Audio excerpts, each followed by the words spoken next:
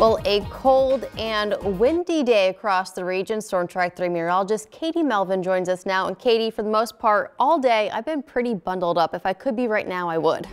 Yeah, I think I came into work in 3 layers. I had this and then my sweatshirt and then a really big jacket because it's just been really chilly. I'm just still not quite used to it. I think it might be a long winter for me personally, but at least for the short term, we do have some relief on the way. It's not going to be tonight though. Live look in Benton right now. If you look closely, there's a couple snowflakes on this camera, but it's just the lights. We're not actually tracking any precipitation tonight, just some really cold temperatures. 25 degrees right now in Benton. That wind chill a couple degrees cooler. The good news is those winds have finally started to die down a bit, but it does feel very cold outside even without that. Wind chills down into the teens for some of us. For our southern cities, still down into the 20s, so it feels very cold outside even if those temperatures are a couple degrees warmer. We have 33 right now for Cape Girardeau, Paducah at that freezing line of 32, Sikeston 30, 20s in Mount Vernon and Marion. It's going to be another chilly night for us. The 20s are the least of our problems. We're going to continue to dip down into the teens thanks to some radiational cooling. So it was sunny today. We heated the ground some, but because we're seeing clear skies tonight, all of that heat is really just going to escape, and it's going to let us get pretty cold overnight tonight. So we're tracking some record lows for some of us. Tomorrow still on that chilly side. At least it'll be sunny, but then Monday finally that pattern shift starts to break and we see some of that warmer air get to make its way in. But earlier today we saw that cold front come through. That's why we had some of those gusty conditions, some cool air filling in behind it. Temperatures down in the 20s by 1 o'clock.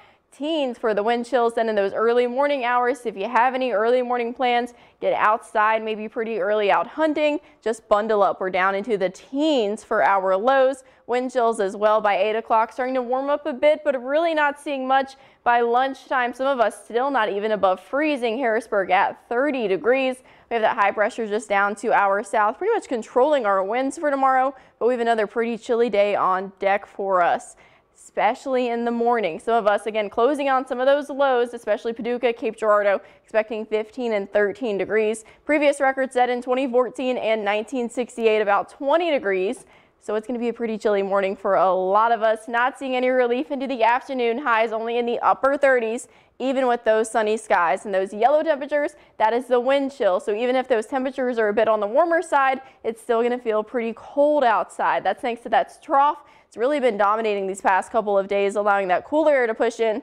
Luckily, it's moving off to the northeast, allowing some more mild air to kind of take over and fill in. Great to have the Storm Track 3 app. Of course, Thanksgiving just around the corner, actually tracking a chance of rain still possibly on that day. Leading up to it, lots of sunshine expected, temperatures in those upper 30s on Sunday to end the weekend. Then the start of the work week, finally some warmer temperatures. This time of the year, normally we hit those 50s, mid 50s, so we're definitely been unseasonably cool for at least the last week and a half or so. Again, tracking a couple of showers for the holiday, keeping an eye on that, but I'm just excited for it not to be 12 degrees anymore at nighttime. You and I both, so definitely looking forward to that warm up. Yep. Thanks, Katie.